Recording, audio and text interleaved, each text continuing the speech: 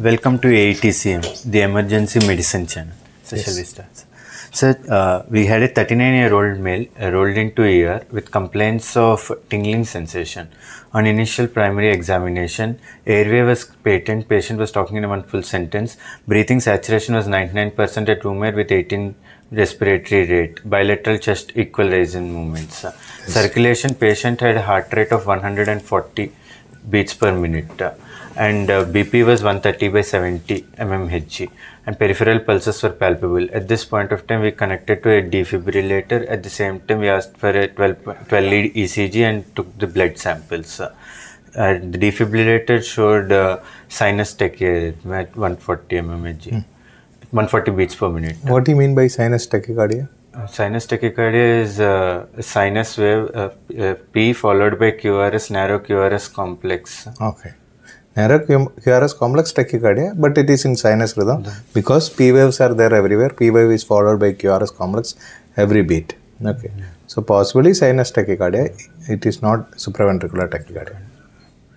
And then coming to the at this point, no intervention has been made. And coming to the disability, patient was having full GCS, E4, V5, M6, and the patient was having bilaterally reactive pupils. And exposure part, patient was afebrile and hypothermia was prevented by giving blanket. So coming to the adjuncts to the primary survey, we asked for the VBG, which was withdrawn at the time. In VBG, the patient has no acid-base disorder, but the potassium was 3.2. What acid-based disorder you expect in various acidosis? Normally, what is a common metabolic change, derangement you see in hypokalemia? Hypokalemia. Common. Alkalosis. Why alkalosis? Because in alkalosis, when potassium is low, what is a problem occurring in your body? Hydrogen ions. So intracellular acidification. Acidity. To try to compensate that, body will try to remove more acid. So there will be more alkali retention in the kidneys. So ultimately it will lead to alkalosis. That is a common condition where you have hypokalemia. Commonly it produces alkalosis. But there are some conditions where acidosis is associated with hypokalemia. They are very important. What are the conditions? If you have somebody is having hypokalemia and acidosis, what are the decay? Okay, decay of potassium can be low and acidosis is associated with that. Something similar to renal tubular acidosis. There also you get acidosis and hypokalemia. Okay, so that two important things you should remember. If you see the GI symptoms, somebody have vomiting, what is a common metabolic derangement? Alkalosis. Somebody is having diarrhea, who is having hypokalemia, what is a common metabolic derangement? It is acidosis. Okay. So like that we can even make a diagnosis from the ABG itself. Okay. So here potassium is low, he is having muscle tingling, numbness, he is immediately come to the hospital. ABG does not show any acid-base dearrangement at present. What is the pH? pH was 7.37. 7.37 is slightly towards the lower side. Okay, not on the upper side. Okay. But that doesn't mean that he is having alkalosis or acidosis, whatever it is. It's in the normal range, but towards the lower range. Okay, so if you after sometimes if you see, sometimes it can change, but now it is normal. So on further in the ECG also, in the 12-lead ECG also, the patient was having sinus tachycardia. There are no any rhythm change. Okay. So normally ECG, somebody is having hypokalemia. What are the ECG changes you expect? First, initially we see flattening of the T waves. Common things. Tachycardia is one of the common problem. Mostly it is supraventricular tachycardia, but normal tachycardia is also common. Then only in a severe hypokalemia only you are telling the changes which will occur. Okay. What are the changes? Flattening of the T wave, form U wave coming, and U wave comes which area? After T. Before. After T, which all leads? Lateral leads. Lateral leads? V4, V5 is... V4, V3, V4 is the classical areas you get, but you can get even lateral leads after T wave. Okay. Then? Continue. And then widening of the QR. Then? ST depression. Okay, this patient does not have anything, only tachycardia is there. Then potassium is low. So tachycardia is one of the earliest finding. But what you are seeing mostly is a severe hypokalemia. They come to hospital only if there is a severe hypokalemia. By the time you get all the changes, like most classical finding is U wave. Okay. Coming to the secondary survey, sir, the patient had no any known comorbidities, and patient has no any drug allergy. Patient is not on any current medications. Now you know that okay, secondary survey is okay. Now you know that patient's potassium is low. Now which all areas you will focus? You know that potassium is low. You know that low potassium can produce some problem in your body. So you have to focus. Okay. Where you will focus? We will focus at the there are two important areas and GI. Muscles and heart. These are two important things an ER physician will do. See, muscles are important, heart is important. Third one is abdomen. Okay, muscle, what is the problem? Muscles usually in hypokalemia, paralysis. So muscle can have paralysis. That occurs at what level of potassium? Severe range 2. Severe means what? Less than 2.5. Okay. Less than 2.5 okay. severe. So less than 2.5 patient develops muscle weakness. But why we are worried in emergency room? Because of muscle weakness. What is the problem? Respiratory paralysis. That produces what? Suppose somebody is having severe hypokalemia. He develops diaphragmatic weakness. He can develop respiratory distress. What it will produce? Respiratory distress, hypoxic and breathing difficulty. Hypoxia, and afterwards it will produce respiratory acidosis. Initially it will be only hypoxic. Okay. So you have to see that also in ABG. But this patient is having only muscle tingling, numbness, all these things. That is the earliest sign of hypokalemic paralysis. Only if the potassium is very low, like less than 2.5, they develop paralysis. That doesn't mean that the diagnosis is something else. Okay. So before that he had come to the hospital, that's all. Okay, continue that. So muscles are very important. Heart, we already told it can produce various types of arrhythmia. Abdomen, what will happen?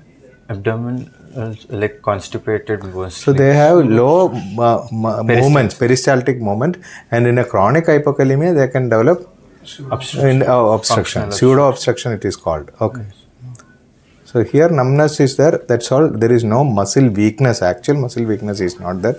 Single breath count you have to take normally. Okay. The events which are occurring leading to this coming to the ER was patient had high intake food. So common problem in hypokalemia is common problems. Like one is vomiting, diarrhea. That produces large amount of loss of potassium. Second thing is you lose potassium through the kidneys. That also we'll discuss after. Third one, you are told the patient has taken large amount of carbohydrate diet. What will happen to the potassium? If you suppose your carbohydrates are suddenly increased, glucose is suddenly increased, what will happen? Increase insulin production and no, so you have seen diabetic ketoacidosis, high blood sugar, 700, 800. What will happen to the potassium there? Potassium, it will be shifted. This is called as shift hypokalemia. Actually, there is no loss. Body is not losing. Adequate potassium is there. Suddenly, you are taking high carbohydrate meal. The potassium which is there in the blood, it will be suddenly shifted to cells. So acutely patient develops hypokalemia. Okay, but after sometimes if the sugar comes down to normal, it will shift back to the normal position itself. So some patients develop severe weakness, some patients develop numbness, tingling after a heavy carbohydrate meal. And then this patient had taken a heavy carbohydrate meal. He has come to the hospital. Potassium is only 3.2 and he has explained all the symptoms, but he has not developed the weakness. But if the sugars are very, very high, then again he may develop weakness. Okay. Okay, so that is a presentation. Somebody has taken high carbohydrate meal. He come to the hospital with total muscle tingling, numbness. There is no weakness. Potassium is only 3.3, 3.2. Possibly we think that this numbness, tingling is all due to hypokalemia. What other problems muscles can develop if your potassium is low? What will happen to the blood supply to the muscles? Reduction in blood supply will reduce. So if the blood supply is reduced, if you try to move around, then patient develops rhabdomyolysis. That may produce acidosis. Okay, so that is a secondary problem. Okay, here nothing had happened, patient immediately came to the hospital.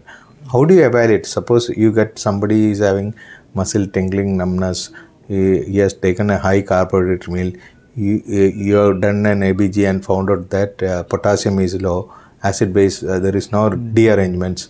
What is the next investigation you will ask from the patient? Urine potassium. Okay, urine potassium is most important investigation. What is the importance of urine potassium? So that we can see if there is a loss. You can see whether there is a renal loss or something. Okay, so we have three entities. One patient has loss of potassium either through gastric route or kidney route. Second thing is you are not taking potassium. Third thing is shift of potassium. Here we have to rule out renal loss. How do you know the renal loss is there or not? Transtubular gradient is a different, that is no need to calculate. You see the urine potassium, if the urine potassium is more than 20 milliequivalents, when there is hypokalemia. Okay, suppose you have normokalemia, you can lose potassium through the urine. Suppose you have a hypokalemia, kidney should try to preserve it. But even when your potassium is low, body is losing large amount of potassium through the urine, then it is a renal loss. So more than 20 milliequivalents tell you that potassium is lost through the kidney. Here what is our urine potassium? Here a patient had actually... Oh, he could not take. Okay. So suppose the urine potassium is less, then the reason is something else. If the urine potassium is more than 20 milliequivalents, then it is renal loss. Suppose the urine potassium is more than 20 milliequivalents. What are the common reasons? What history you will ask immediately? If there is any secret. Two important histories you have to take. What are the two important histories and examination? One is whether the patient is having hypertension or not. That is one important thing. Second thing, for hypertension, whether he is taking any diuretic or not. If he is taking diuretic, then potassium loss is due to the diuretic itself. Suppose he is not taking any tablet and his BP is very high, potassium is very low, urine potassium is very high. What is your diagnosis?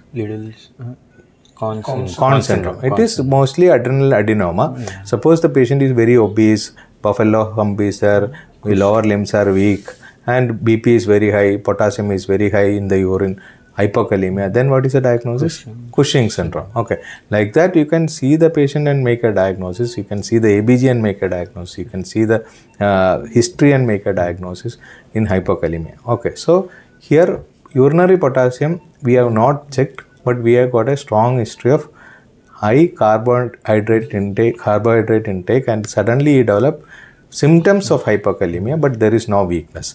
So it is possibly shift hypokalemia. That is because of the high glucose content, potassium has shifted to the cells and acutely develop hypokalemia in the blood. Okay, so how do you treat that? Yeah, first initially by starting the potassium correction to most important. What are the most important problems you are going to address here?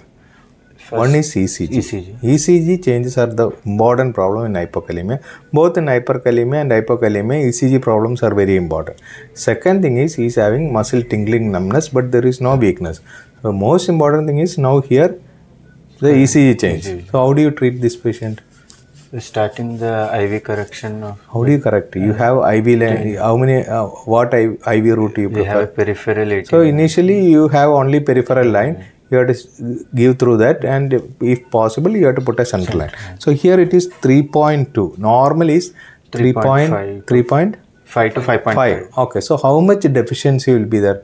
0.3 deficiency is you are seeing. In body, how much deficiency will be there? 0.3 into the body. 0.3 deficiency in blood. 0.1 means 10 milliequivalents. Each 0.3 will have 100 milliequivalents deficiency. So 1 milliequivalent deficiency means it will be 300 milliequivalents. So each 0.3 deficiency from 3.5 is 100 milliequivalents. Okay. So his requirement is 100 milliequivalents, but we know that it is only a transient shift of potassium from blood to cells here. If you give some time, it will revert back to normal. Only concern is ECG changes are there. So we have to give some potassium, but the deficiency, if we calculate, it is 100 milliequivalents. So you can give only maximum 40 milliequivalents through a peripheral line. So now you have to put a peripheral line and start 40 milliequivalents through that. Each KCl contains how much potassium? 20 milliequivalents. So if you add 2 ampules, then it will become 40 milliequivalents. You can give it through the peripheral line. More than that, what will happen? More than the sudden Here also sudden, no? It produces all the like phlebitis. More than 40 milliequivalents, it produces peripheral phlebitis. Okay. So up to 40 milliequivalents you can give through the peripheral line. Then you can watch the patient. Suppose the patient improves with that 40 milliequivalents, that is more than enough, because we already know that it is a shift hypokalemia. After, if you give some time, it will shift back to the normal place and it will become normal. That's why after some time, even without treatment, patient has become normal. Okay. Now suppose it is a severe problem like muscle weakness is there, arrhythmia is there, there is a urinary loss of potassium. What is the route you prefer?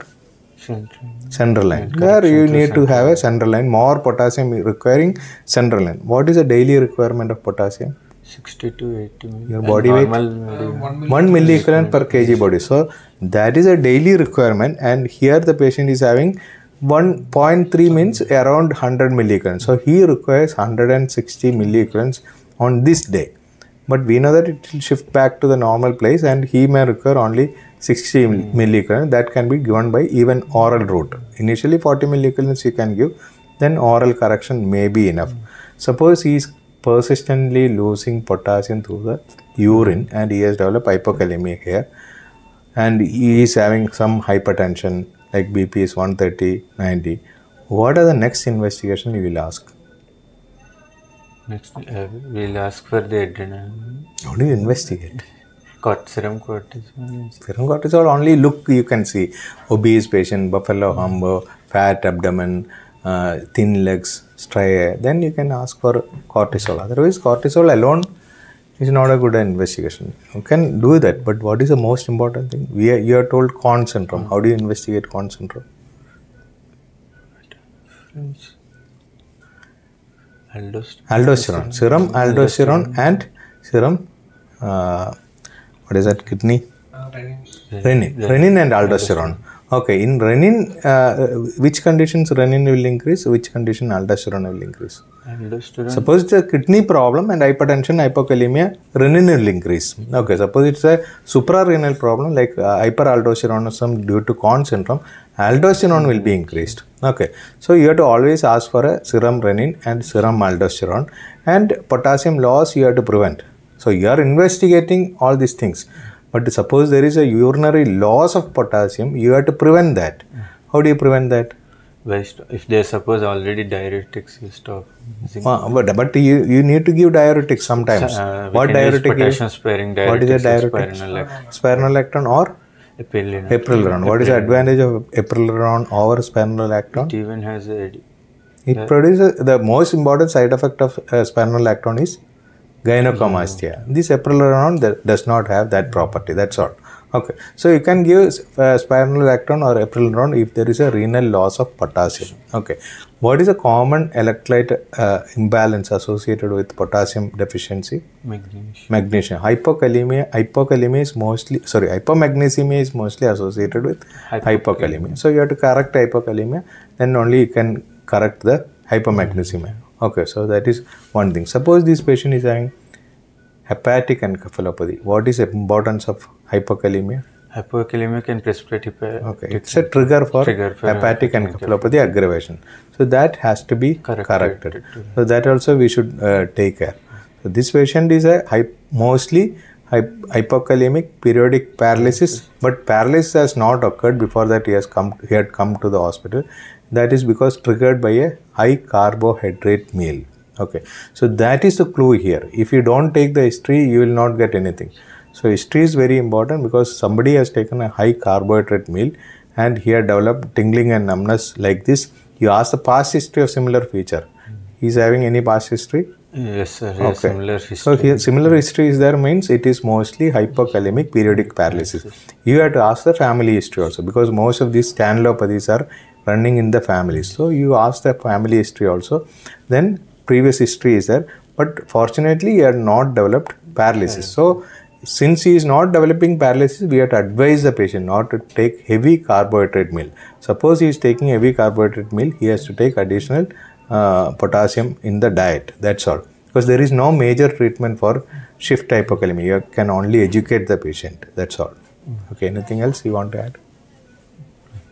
So each 0.3 ml is 100 milli equivalent deficiency in our body. Okay. Yes. Okay. Thank you. Okay.